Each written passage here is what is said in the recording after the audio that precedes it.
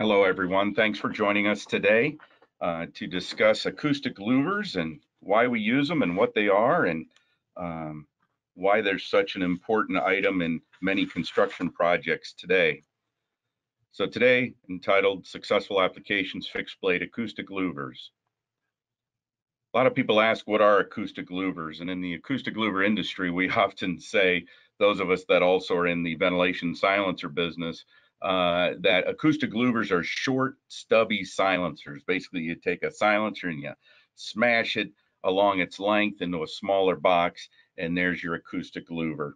It's used in areas where there's space restrictions, very often either when the footprint is small to start in new construction, or in the 11th and a half hour when there might be a noise issue out of a mechanical room or generator room, something like that, and we have to put in some acoustic silencing. And there's not a lot of room there, not a lot of length, not a lot of space. So louvers come into play. The blades of these louvers are fixed. A lot of people ask, are they movable blades? No, they're fixed blade acoustic louvers. They're not a damper, not meant to be used like a damper. So that's a little explanation there. Acoustic louver applications, they can be used as in many areas of construction, of building construction and surrounding building areas. Acoustic louvers used as part of the intake and exhaust systems of mechanical rooms is very common. Generator rooms, such as on the lower left picture here, this is a central utility plant for a major hospital. And these are these four openings here, which are about 14 and a half foot square, are discharge off of radiator cooled generators. And those are fixed blade acoustic louvers. There's no through line of sight. They're 24-inch deep to control the noise levels.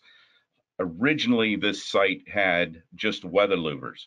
And what happened when they started up the generators, ran them all. This is the main rear entrance of the hospital where our point of view is, and it was running at about 85 dBA, which is quite loud. And then behind this central utility plant, there are the outside air intake openings.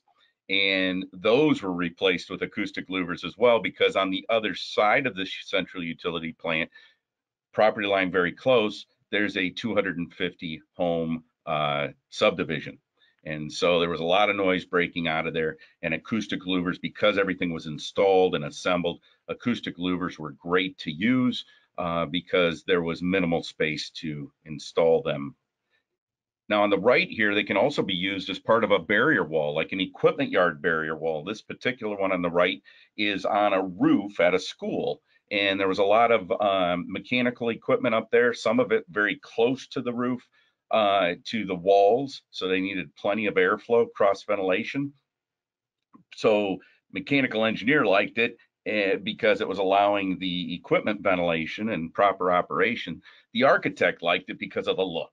And so as instead of a solid barrier wall system, acoustic system, they used acoustic louvers. Another way you can use acoustic louvers as a portion of a composite solution. In this case, we have an air-cooled chiller where the noise was too loud, both noise propagating upward and noise propagating out the sides. So this particular noise block solution uses a skirt of acoustic louvers down and parallel to the long dimensions on both sides of this of the air-cooled chiller. So it allows airflow in at an extremely low pressure drop, like 3/100ths of an inch static pressure drop. So it's basically invisible to the equipment and not stressing out the equipment, but instead allowing it to operate properly. But also it's controlling the noise and giving you the noise reduction similar to what the barrier panels would be as well. So the two together give a composite noise reduction result that was desired. And you can see here on the outside the solid blade faces. On the inside, you're actually looking at the perforated faces. So on every acoustic louver, the top of the blade is solid metal, the bottom of the blade is perforated metal, and then the acoustic louver is filled with insulation to absorb sound energy.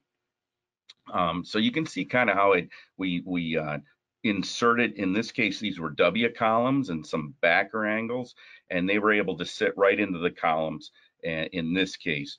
We also make various thicknesses of louvers, so there'd be various methods of attachment.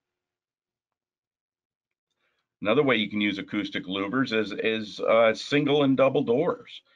You allow that unfettered access, you have immediate access, and you also have the airflow. So a lot of times this works out well. Wastewater treatment plants, pump rooms, just anywhere where you need the access, but you also need the airflow. So we can design acoustic louvers of various thicknesses, as you can see here, both the elevation and the plan view up here. And what we use very often is piano hinges. Heavy duty piano hinges is something that works so great in these applications, with simple clasps where you can use padlocks or different types of locks. So it's not an exotic door, but it does the job and it looks very nice. So acoustic louvers, as mentioned before, the mechanism of performance. Why do they perform? Why do they offer noise control? Well, the blades, like we say, are angled. So you can have one like here on the left, which is a no through line of sight, kind of a security, and you don't see the equipment behind it, but also security. And then on the right, you see just a sloped blade where, depending what angle you're at, you can actually see right through them. But once again, the top of every blade is solid metal.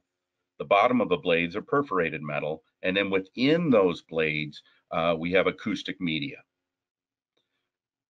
Let's see, relatively large absorption surface. So that's what's really neat here on why these work. We all agree that noise is sound energy. That's what it is. It's airborne sound energy. And what's nice here is when you look at every blade, the bottom of every blade being perforated metal, well, basically that adds up, a large surface area that the sound can penetrate through and then be absorbed. So every blade is an additional surface area where noise can be absorbed. If you look at our acoustic louvers, we have various models, thicknesses, and then hence performance. So if you look at a KCAC, Kinetics model KCAC, that's a chevron or V-shaped air passage, the no through line of sight, kind of a security type louver. They come in 30 to 40% open area, and they come in anywhere between 6, 12, 16, and 24-inch depths. There's a no through line of sight, like we said. That's going to give you your maximum noise control. But for given face velocities, it's also going to give you a fairly high pressure drop. But as long as you keep face velocities about 250 feet per minute to 350 feet per minute, then it's a great louver to use. Now, the key there when we talk about face velocity, it's not passage velocity, but it's the velocity taking the height of this louver times the width of this louver, and then taking the CFM divided by that. That's the face velocity. That's how we normalize our pressure drop data, not passage velocity.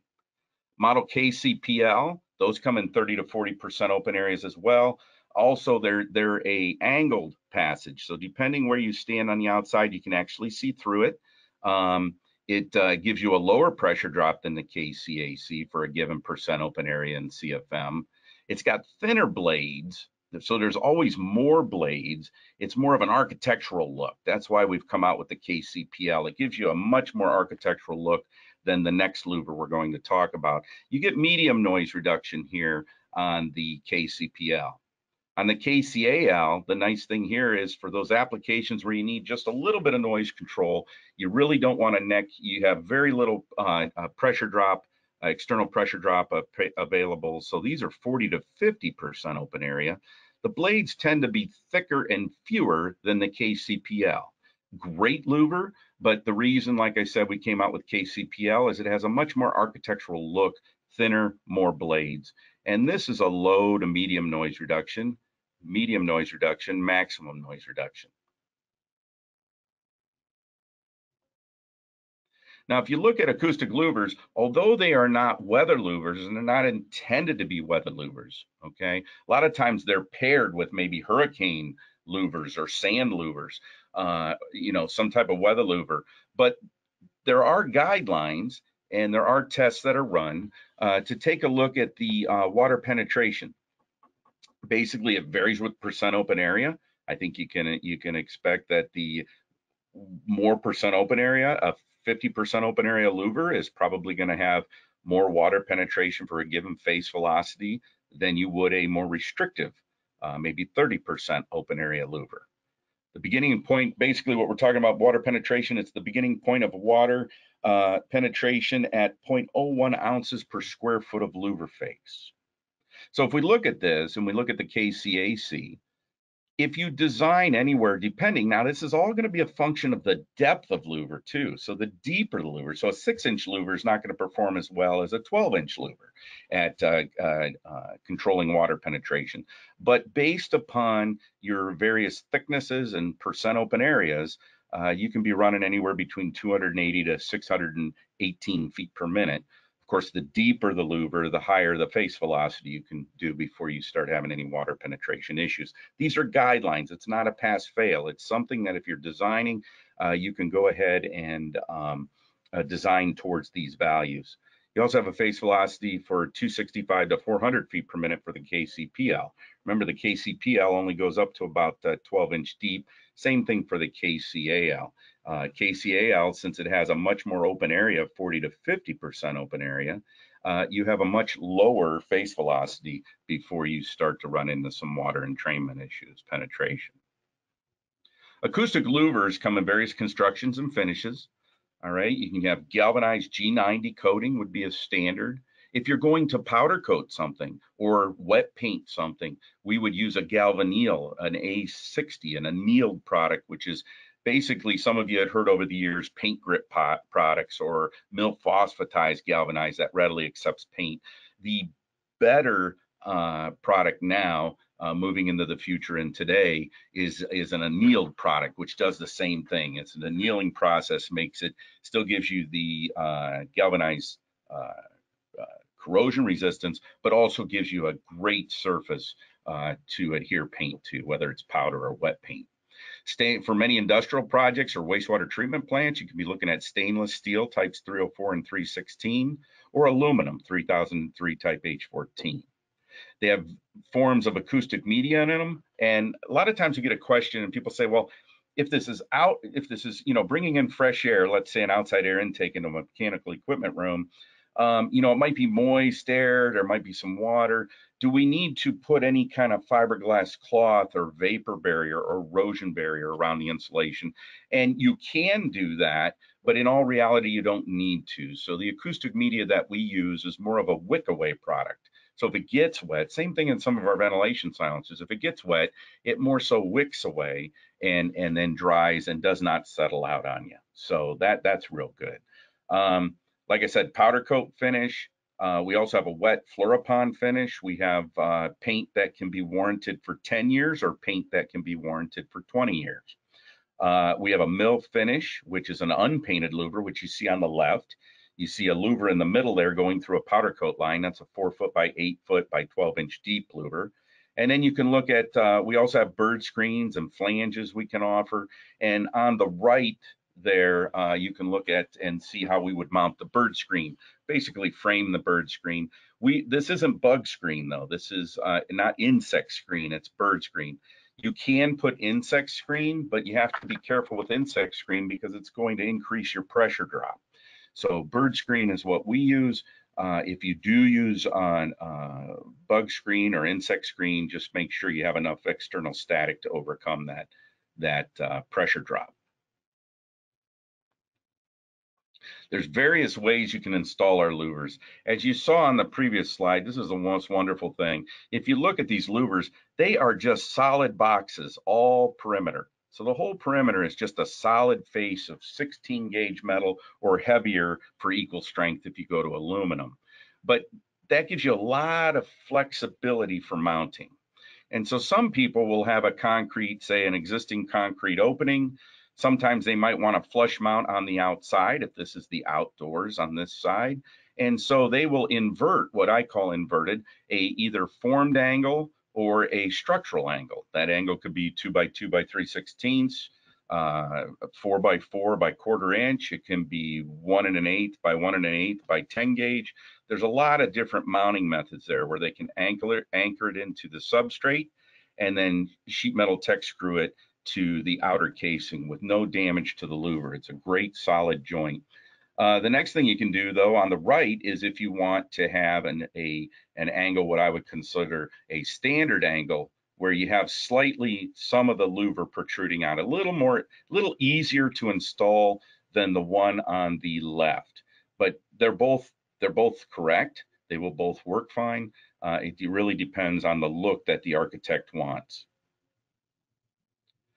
Now, a lot of our louvers, it seems like the big spark of louvers are coastal applications that we've seen. I mean, louvers have just been a hot item for the last 5 years, especially, but forever, but for the last 5 years.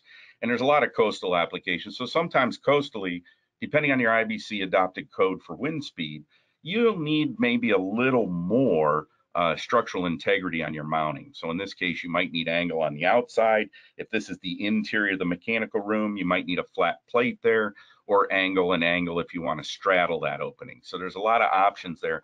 But what's neat about Kinetics is we can help you with that. For instance, a lot of customers will have their own structural steel already designed and in place. What Kinetics can do is help design and supply the attachment methods, the angles and all that. And the reason we can do that at Kinetics, which is so nice, is that Kinetics is heavy into seismic restraint, vibration isolation, structure-borne vibration isolation. We have a lot of structural engineers on staff. So we have our own structural engineers on staff, and that is, we have that capabilities to help and work with the engineer of record or who's ever designing the receiving structure. So that's really awesome. Here's another one where the architect might want the look of, I don't want to see the steel, whereas on the previous one, you'll actually see the steel, the tube steel in this case, could be W columns, could be concrete, but they can see that. Whereas let's say they already have tube steel framing all the way up. This would be like this is a barrier wall system. So this is an elevation view that you see here, and they have their tube steel columns, their horizontal tube steel braces, and that's all installed. Well, then they want to put acoustic louvers, adhere them to that surface mount, what we would call it.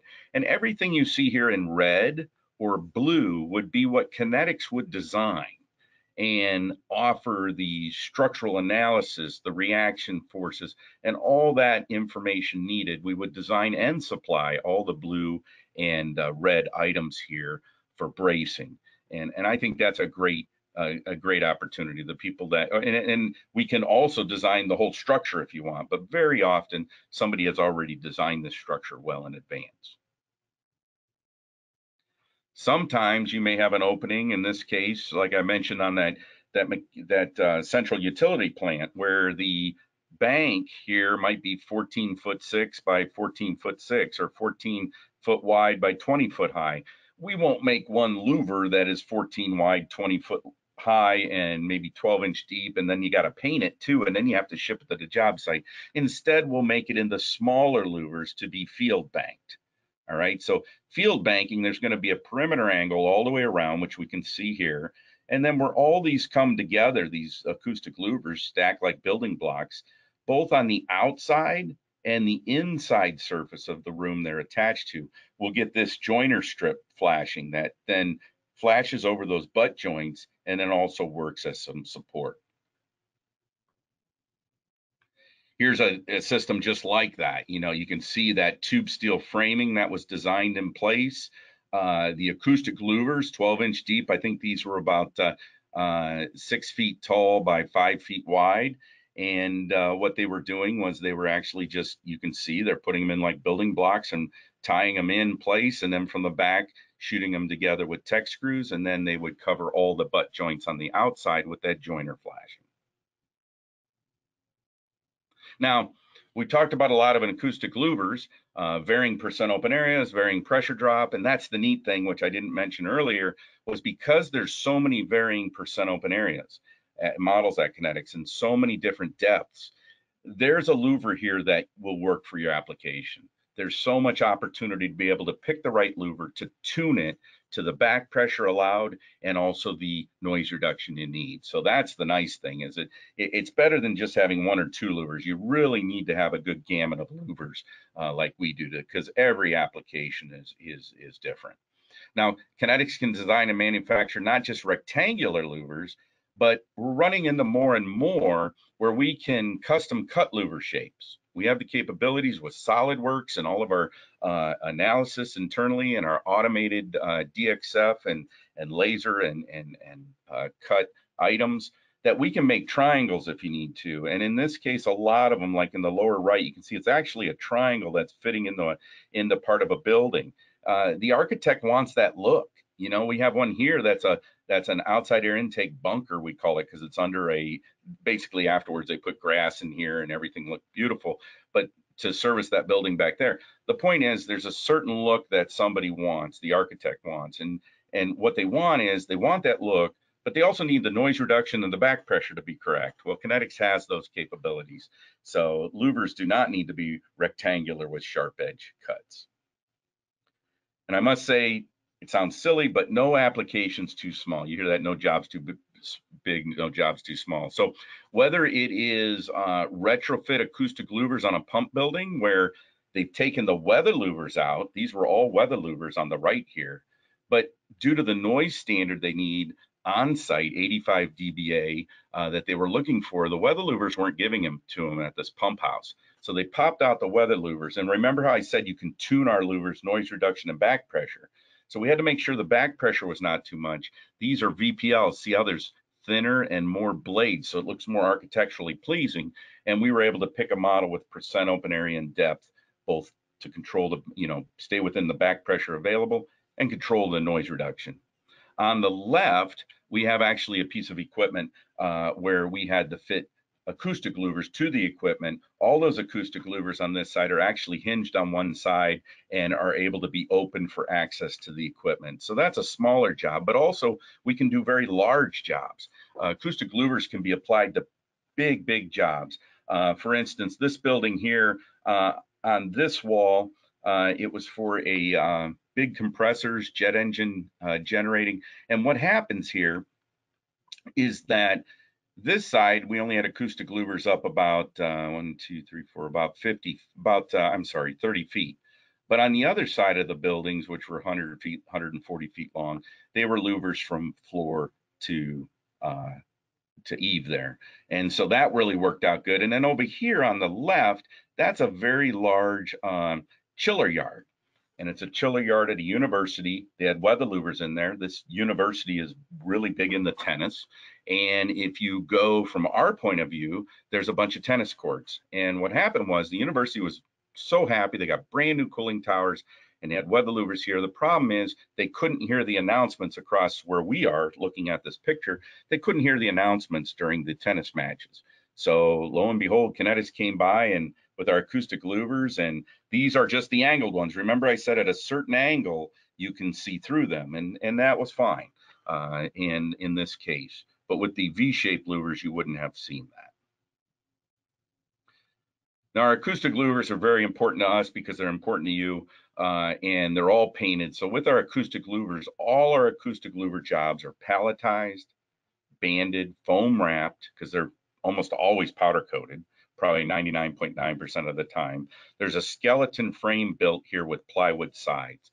And this is the way we can ship it all over the country and all over the world because we do supply acoustic louvers worldwide. And so we take a lot of pride in getting you the product you need when you need it in one piece to hold up to all the freight and the rough handling. So with that, I wanted to say, Kinetics, we create quiet that improves the quality of life. That's what we do. We're a company that just deals in noise control products and systems and solutions and your knowledge base. That's what we do. We make no other products, but if it deals with vibration isolation, airborne noise control, seismic or wind restraint, that's what we're about. So if you have any questions in the future, one of the best emails to get you hooked up either with one of our reps to help you out locally, or you can contact us directly at the factory is environmental sales, which means outdoor noise control, environmental sales at kineticsnoise.com. I'm John Sofra, Director of Sales for the environmental, industrial, and commercial airside markets. My email there, jsofra at kineticsnoise.com. I'd be happy to answer any of your questions. And with that, concludes our presentation for today, and I appreciate you giving me a little bit of time.